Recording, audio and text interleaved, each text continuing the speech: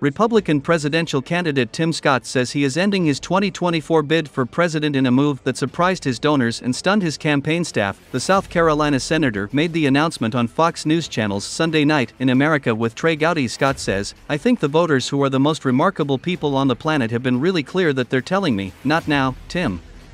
The decision comes as Scott continued to struggle in the polls in a field dominated by former President Donald Trump. Scott, the Senate's only black Republican, entered the race with more cash than any other Republican candidate but couldn't find a way to break through. One of the first things that Israel's done is they waited. Now, how Prime Minister Netanyahu had the kind of restraint, the refrain from immediate action.